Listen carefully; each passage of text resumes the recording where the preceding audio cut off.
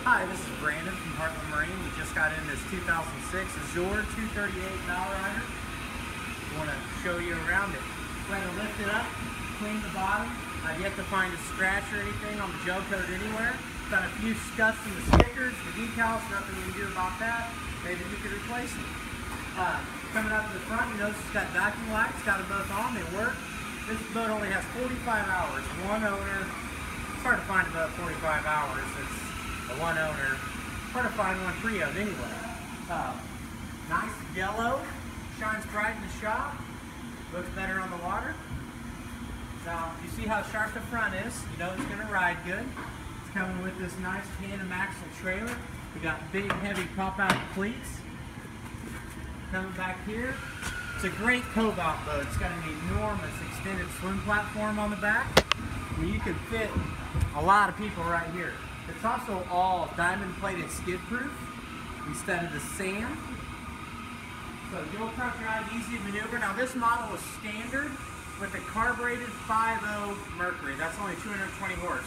So this is 1, 2, 3 steps above that. It's got the 350 mag MPI, 300 horse. We've got a nice ladder over here on the side with a handle to get up in it. Keeps everybody away from the outdrive. Let's take a look at the starboard side here. Again, no scratches. Do a little mix in the stickers. That's essentially it. Now it does have the wakeboard tower with the speakers facing out. And it does have the bimini top. We just haven't put it on there yet. So come on in, let's take a look.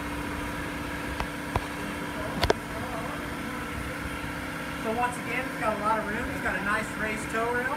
So when you're helping kids, throwing them out, you don't have to worry about the slide off. It's got a starboard side walk-through transom.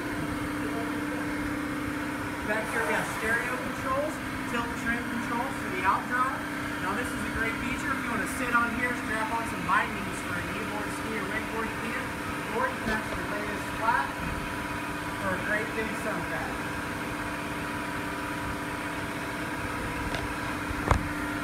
Come on in, Bill.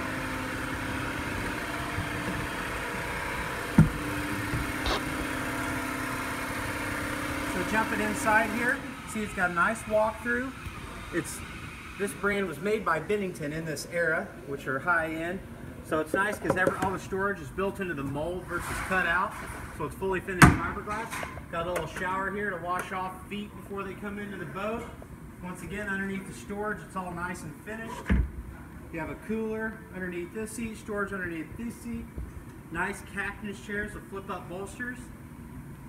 Got great big storage in the floor here. Again, it's all nice and finished. And then it extends up into here. So there's another storage there. It does have the pump out head, which is nice. Snap-on covers, a table, decent amount of room in there. It's got a sink here.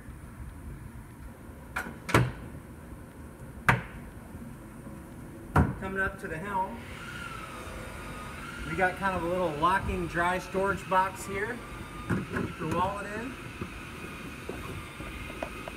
Cup holder, stainless cup holder, compass, tilt steering, full instrumentation. Now again, this only has 45 hours on it. It's 8.5 feet wide, roughly 24 feet long. Another good thing about this boat is the weight. It's roughly 3,300 dry when you add the trailer to it and fuel. It's an easy boat to trailer. It's hard to find one this big that you can trailer with a small pickup. And this is one of them because you're going to be even loaded up with gear under 4,500 pounds. So up here we got storage, interior lighting, place to roll up some towels, set them in there. Nice big wraparound windshield, nice heavy frame. Up in the bow, it's all nice wraparound seating. You have an anchor locker, cup holders, storage underneath this seat, that seat. See how these hinge? Which if you're a trailer boater, you'll like that because you don't have to throw them all out. And this is a step if you do some beaching with a built-in ice chest beneath it.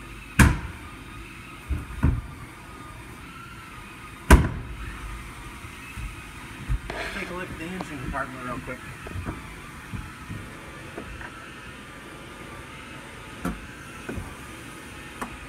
So you have a ton of room in here. This is a 350 mag, once again, MPI, multi-port injected 350 Mercruiser V8. It's got the dual batteries with the switch. You know, you just turn the key, you don't choke the primer, wait for it to warm up, you just turn the key and go.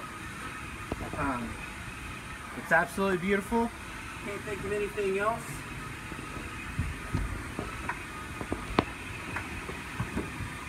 I appreciate the opportunity. Come see it.